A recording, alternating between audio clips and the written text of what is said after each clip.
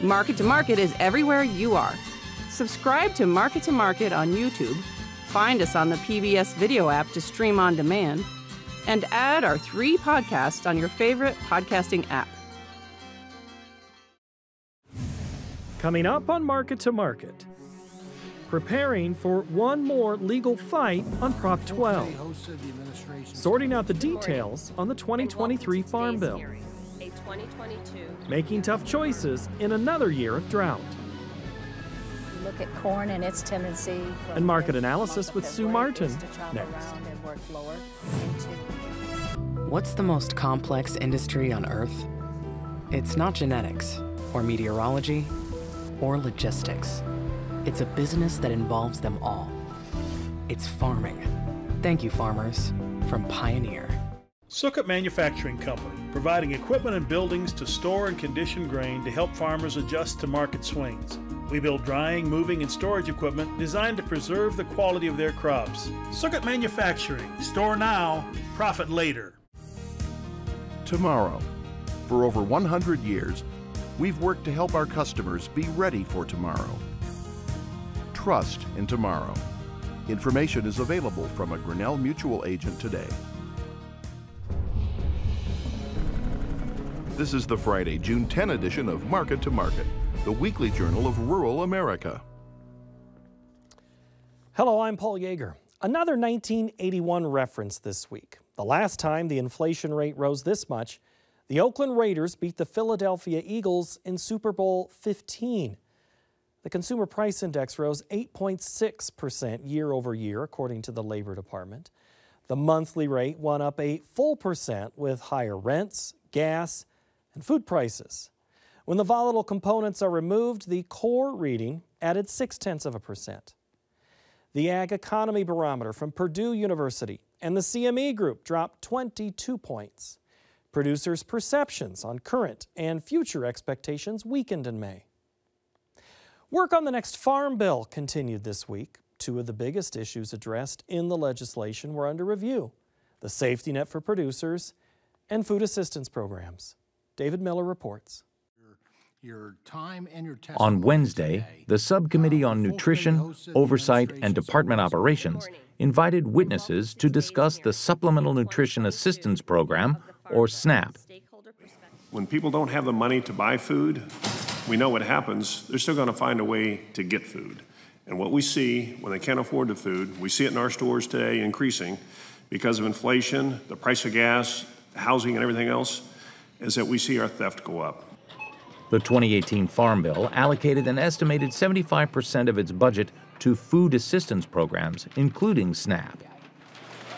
The experts invited to the hearing asked the committee to make changes to SNAP that would modernize the program and decrease barriers to entry.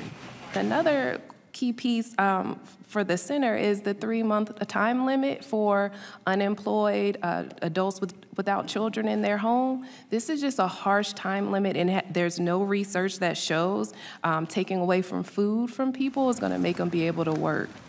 USDA statistics reveal that 1 in 8 Americans are food insecure. According to the department, 41 million are currently being assisted by SNAP at a cost of roughly $9 billion per month. It's required to produce crops. On Thursday, the Subcommittee on General Farm Commodities and Risk Management met to talk about 2 titles for the 2023 Farm Bill: commodity loss payments and crop insurance. This administration has clearly shown their lack of regard for the full-time farmers and ranchers that produce our food.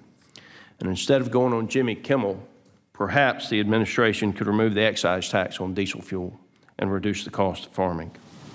Over the past year, potential producer profits have been bolstered by bullish futures markets, which kept the current safety net of ARC and PLC payments from kicking in.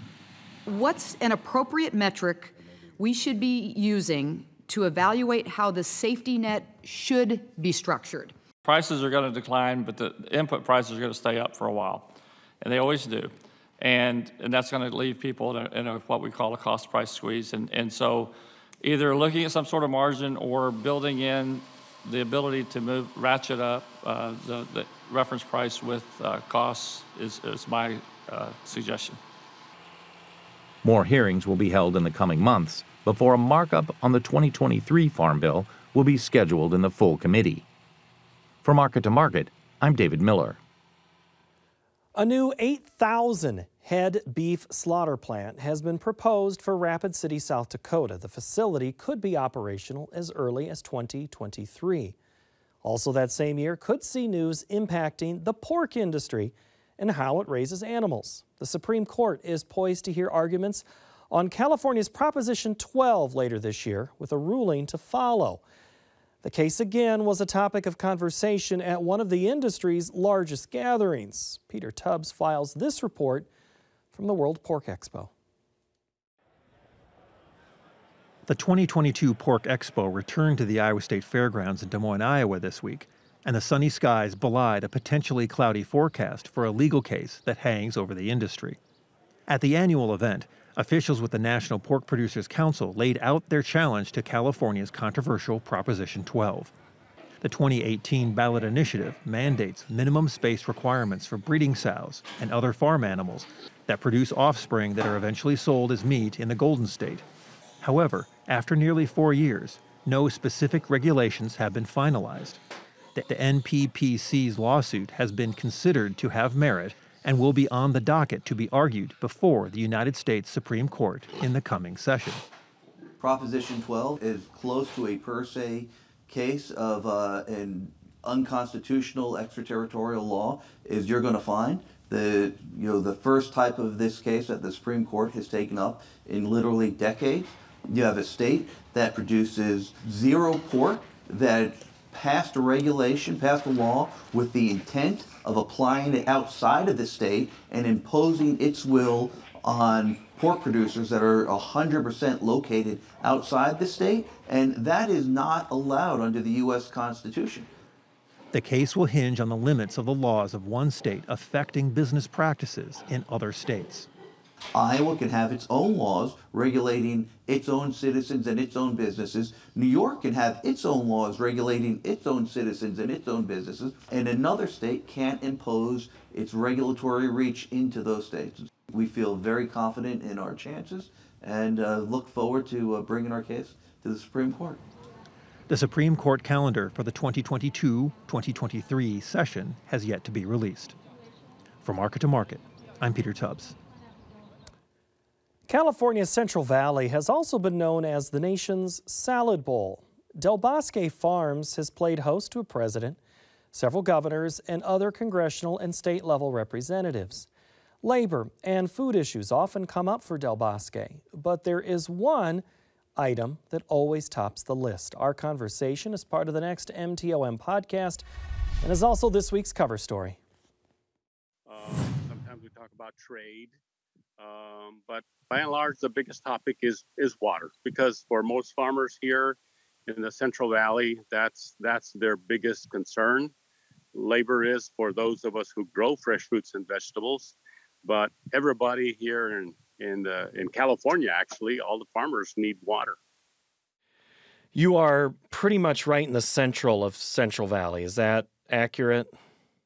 Yes, I'm on the west side, but in the central part of the San Joaquin Valley. You know, Central Valley is really two valleys, San Joaquin and Sacramento. San Joaquin is the larger one, and I'm kind of in the closer toward the middle, yes. And your farm, what is behind you over your right shoulder there?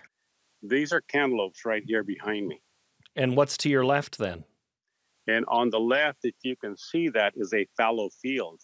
Basically, we tried to plant some grain or cover crop there and hope that the rain waters it, but we didn't. So some of it came up and just died. So there's no crop there. It's just something that if we get rain, we get something, but there was nothing.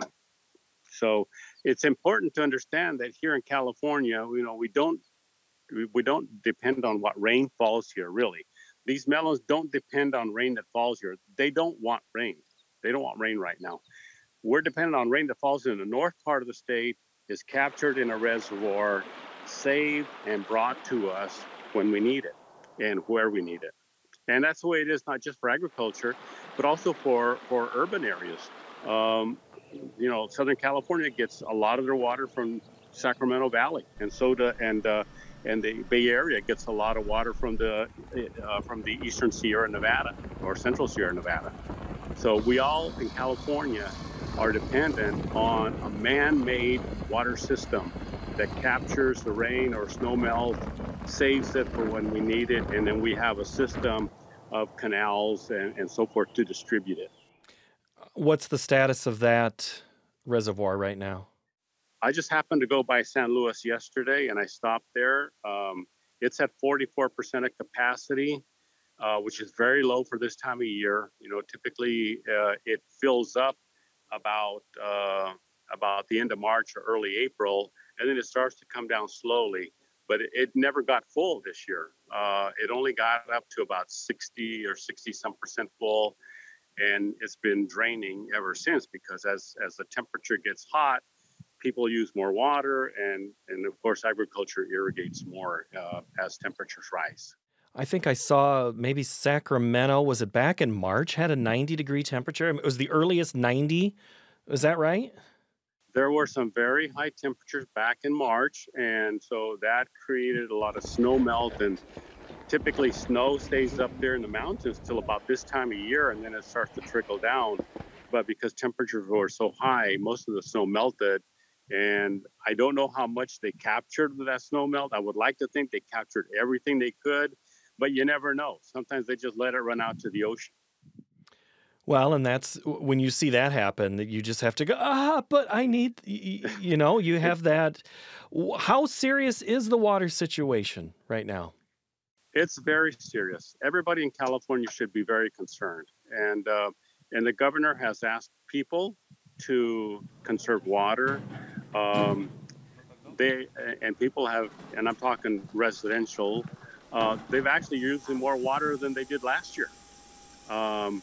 And so I think he now has ordered or mandated that water in, like, I guess, unnecessary landscaping, like maybe dividers on the highways or maybe factories, if they have some lawn, not to water anymore. But the residents have not been mandated to cut back their water. We've been we've had our water cut. You know, there's no doubt of agriculture.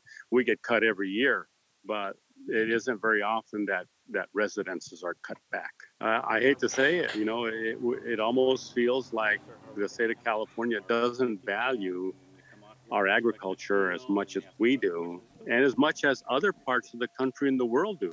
I mean, the people come all the way here from Sweden to find out what's going on with their supply, their source of almonds. It's important to them. And yet we don't see that kind of urgency with California. They just basically say, get used to it. You know, some of you are going to be gone, and that's it. This is food supply.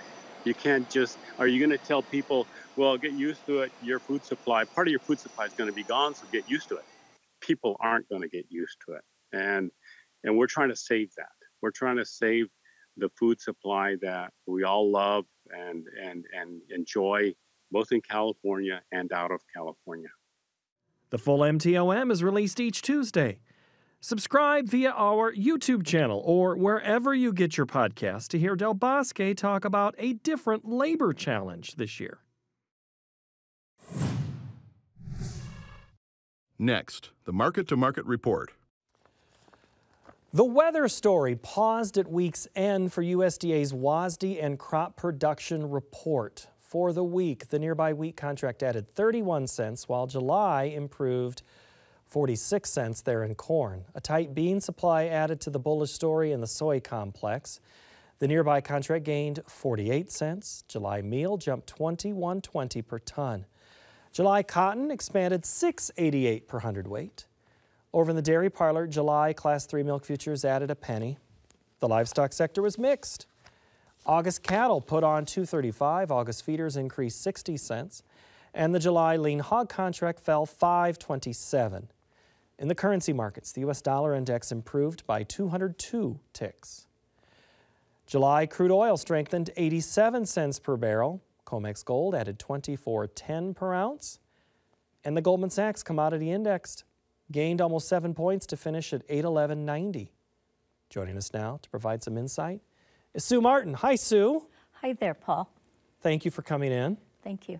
I wrote the part about the weather because it seems all of a sudden, I mean, weather has been all we've been talking about. We had this report. June's usually insignificant. The report, let's just quickly, we can sum it up. The report today was basically neutral, negative. Neutral, negative. Yeah. So let's start with wheat. Are we at the mercy of Putin only for wheat in the world and in the United States? No. I believe that we've got, French wheat has declined for the 6th week consecutively in conditions. You've got Germany, which is a very major producer as well in Europe, that's having issues. India, which surprisingly the USDA did not reduce India's production or exports as much as we thought they should, but exports 2 million metric tons and 2.5, I think it was, on the production, where many in the industry think it should be more like at least 6. And I think that the fact that India banned exports was a major thing. And they didn't only ban exports of wheat, they also banned exports of sugar. And so I think that when you're looking at, yes, the situation with Russia and Ukraine, back in February of 21, when I came off with my projections into 23, of course, that was not on my radar. Sure. And I think that what we're in is a massive global demand market. And that was a disruption that helped drive this market. But I think that with time, we're still going to see wheat prices evolve higher, but you're heading into harvest. And so right now, you've got a wheat market that, of course, surprised everybody at the beginning of the week with 60 cents up because of Putin. But also, then you turn around and we kind of give a chunk of it back. The market's kind of ebbing and flowing right now. And so I think it takes patience, but I don't think we're done in the wheat market. Done, not done. 3% on the week, but let's look at deferred, mostly United States focus now. How does anybody prepare for the weather story that they've had to deal with? Again, wet in the north, dry in the south, and then it turns wet. I mean, Kansas just got dumped on a week ago after we taped this show. They did, but the problem was that was probably a little too late for a chunk of that crop.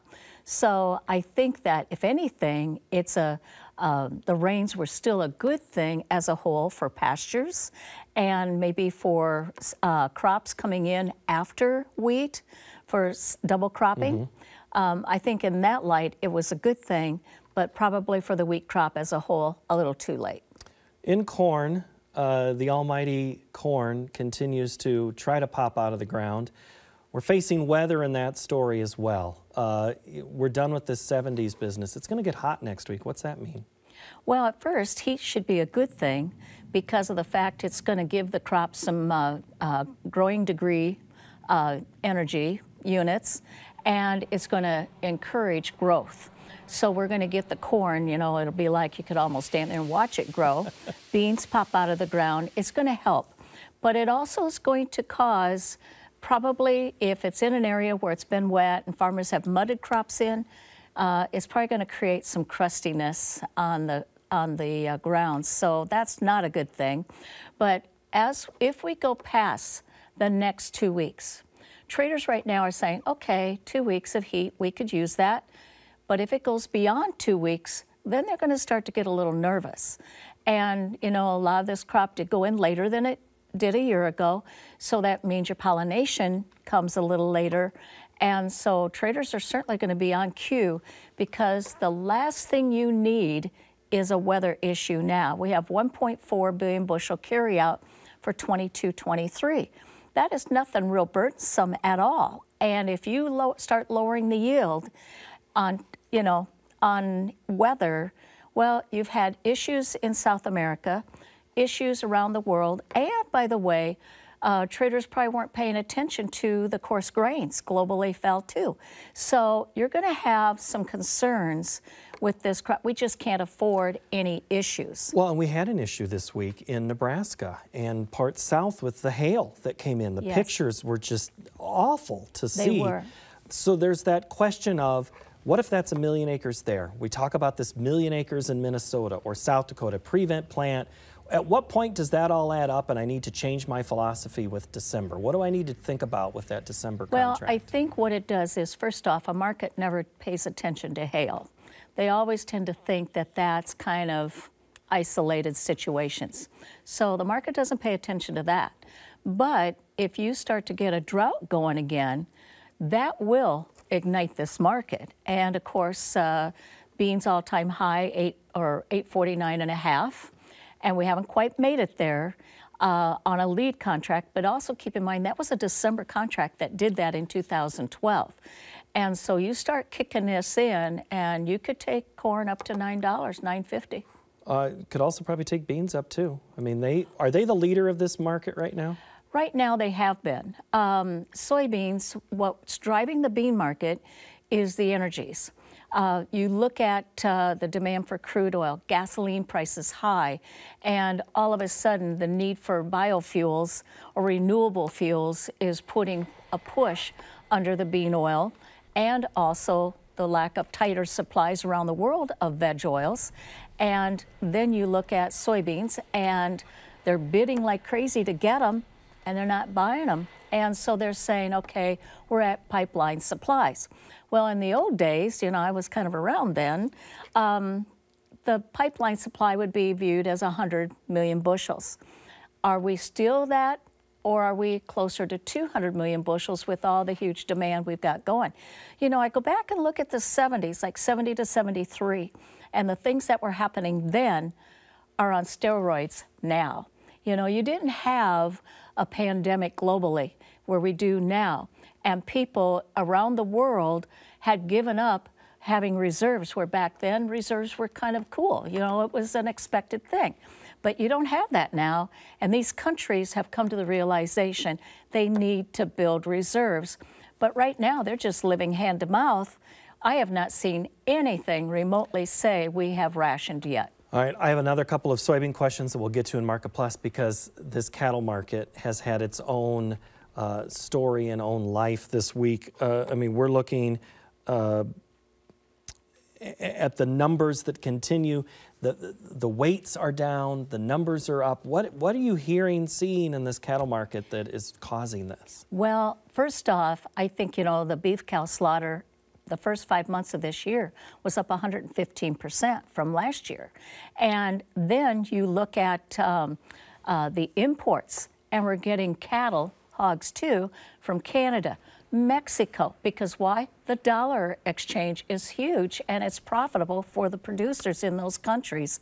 And also, if you look at Mexico, they're dealing with a lot of heat also, as is Texas.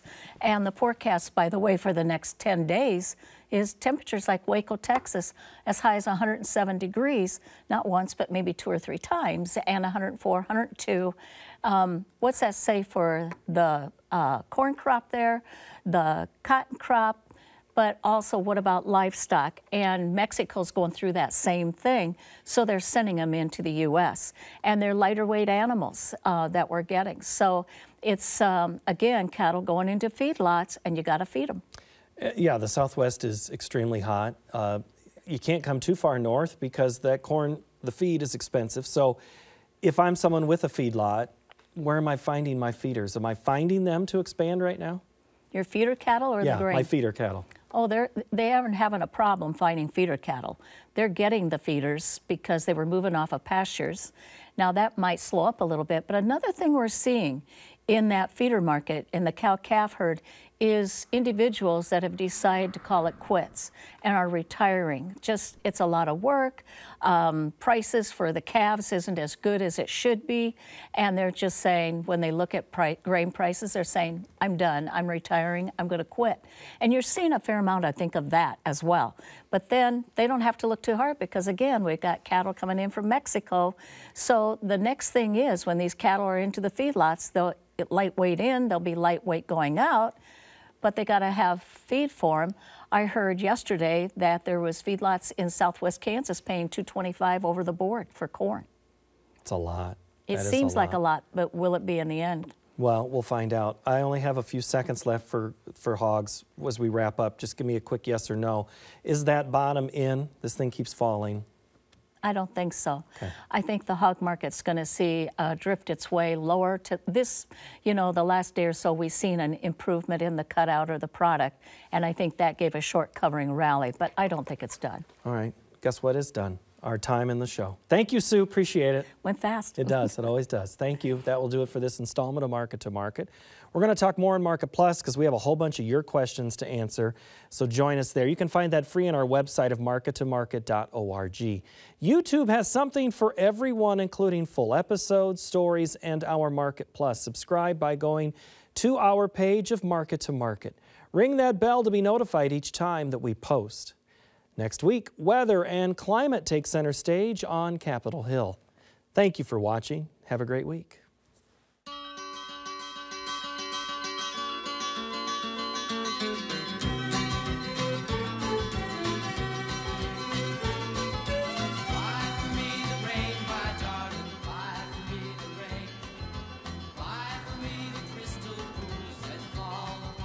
Market to Market is a production of Iowa PBS, which is solely responsible for its content. What's the most complex industry on Earth? It's not genetics, or meteorology, or logistics. It's a business that involves them all. It's farming. Thank you, farmers, from Pioneer. Sukkot Manufacturing Company, providing equipment and buildings to store and condition grain to help farmers adjust to market swings. We build drying, moving, and storage equipment designed to preserve the quality of their crops. Sukkot Manufacturing. Store now, profit later. Tomorrow. For over 100 years, we've worked to help our customers be ready for tomorrow. Trust in tomorrow. Information is available from a Grinnell Mutual agent today.